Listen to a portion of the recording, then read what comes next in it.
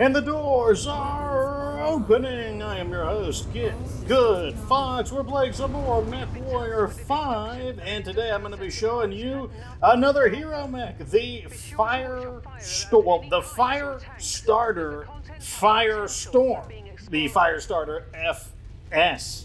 And yeah, so there's more than one hero variant for the Firestarter, and this is it.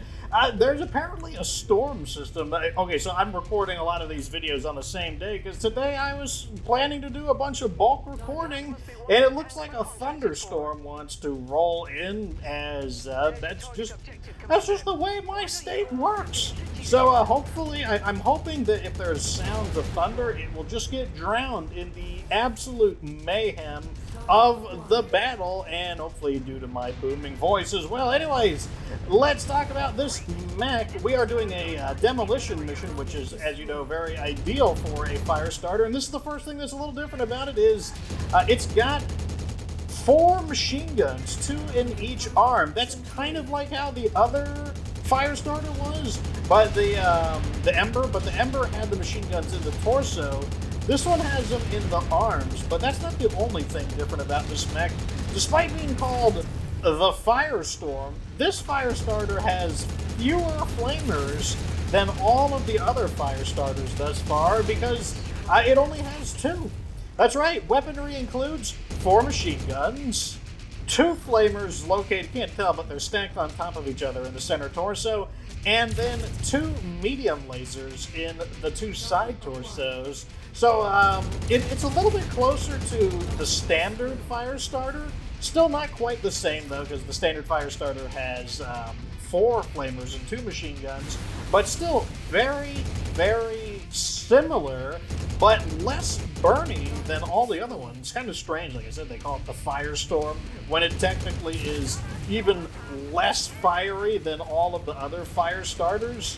But nevertheless, having the machine guns in the arms should be quite an advantage, as I'm going to be able to basically attack things that are much higher. The machine guns do have a longer range than the flamethrowers.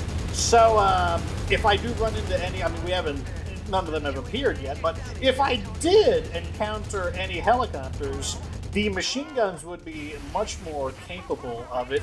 I believe the physical characteristics of the battle mech are very similar to a standard Firestarter. We've got the same 97 kilometers running speed, and I believe the armor remains. Oh, here's a good example.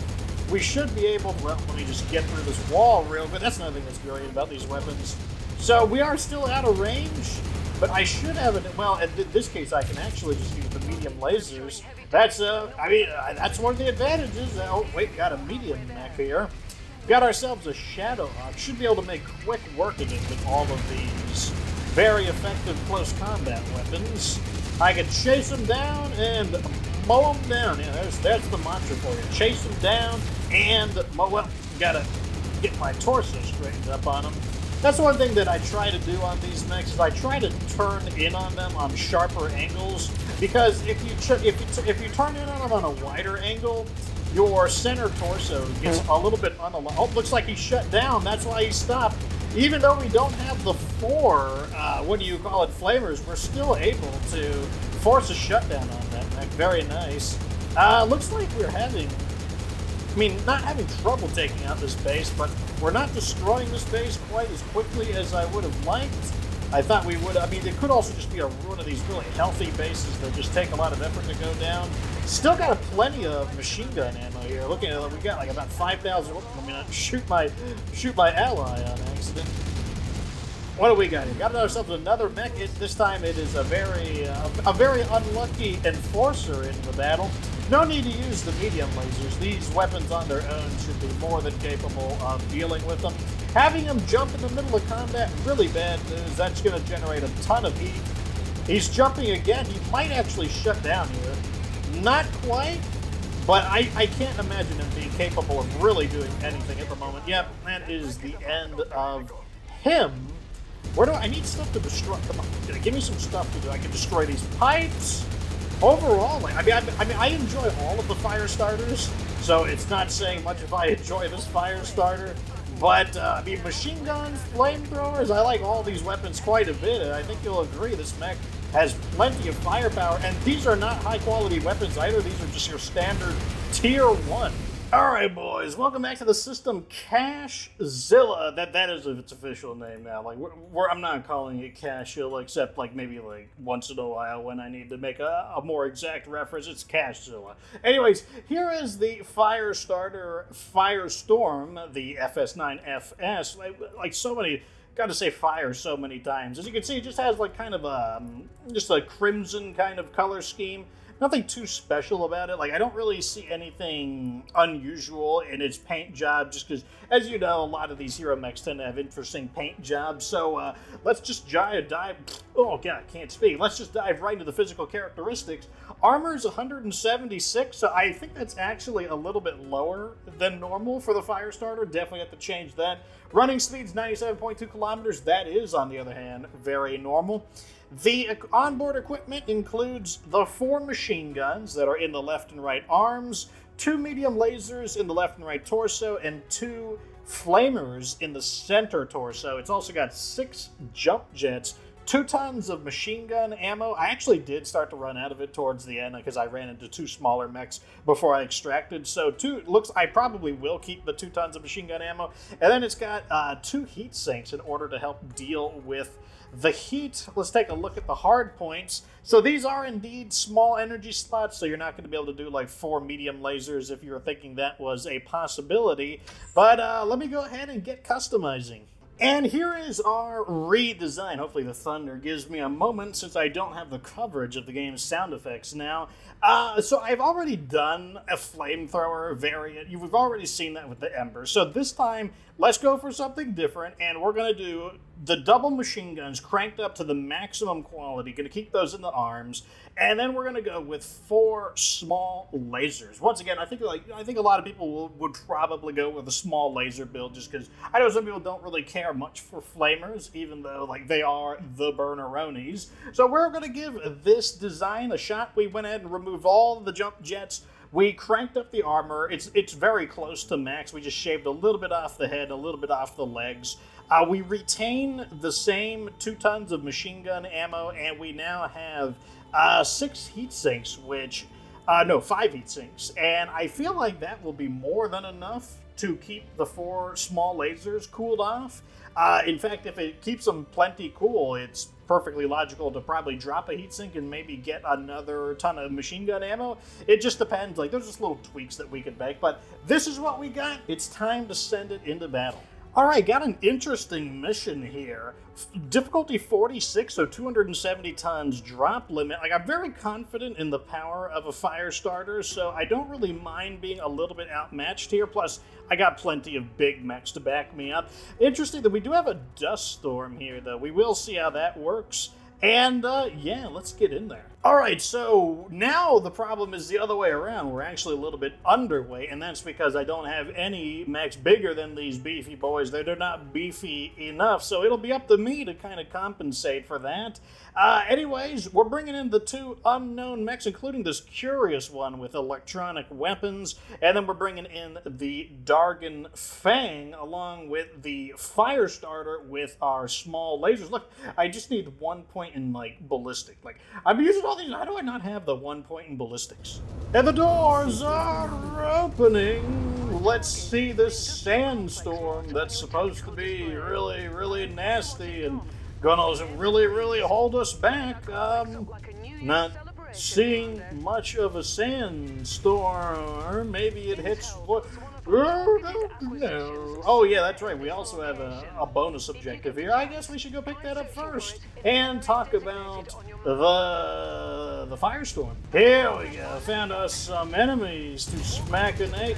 Oh man, we found some extra stuff.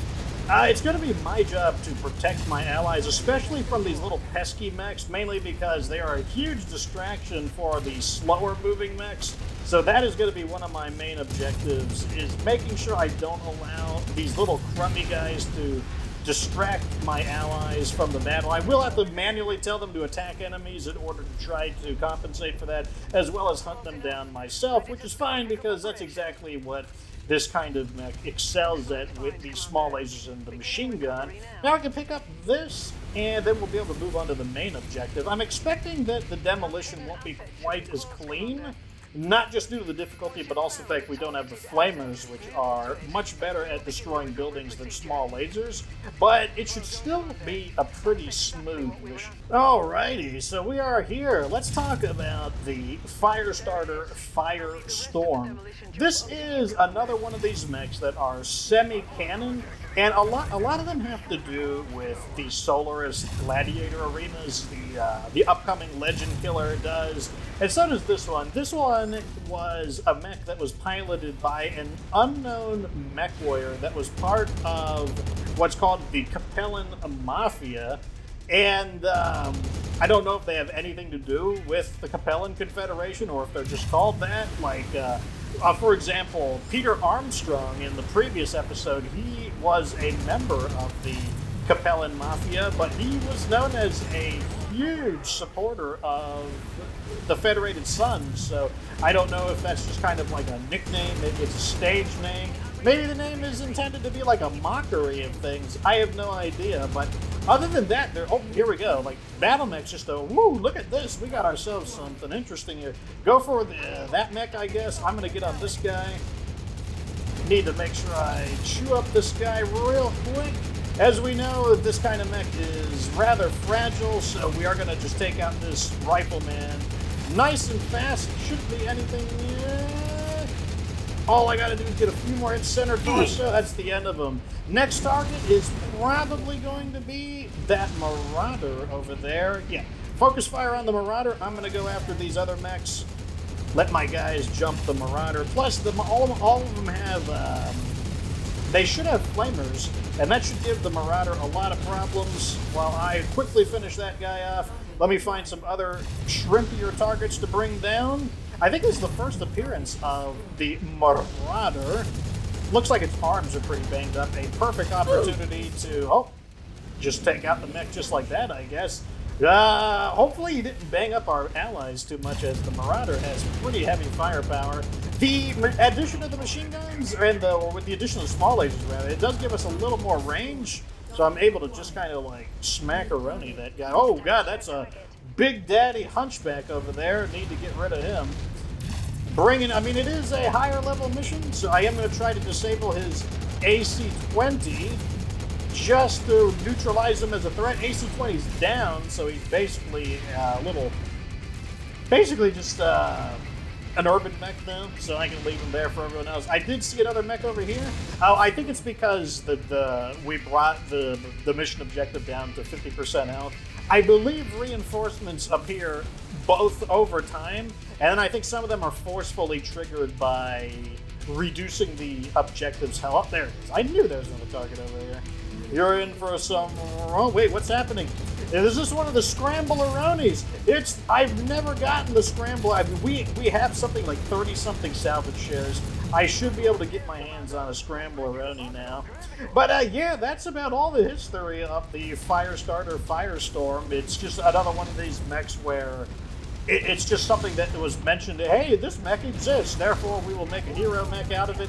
I don't think there is any indicator that this mech... I heard that it might be true that the mech had machine guns in the arms, but as far as the exact loadout goes, like, I don't think there's any indicator that it was really all that different from a standard Firestarter. Alright, so let's get an idea of the demolition experience. Now, I'm already sure that machine guns are going to be very effective against buildings. Like, they're going to shred through buildings, no problems at all.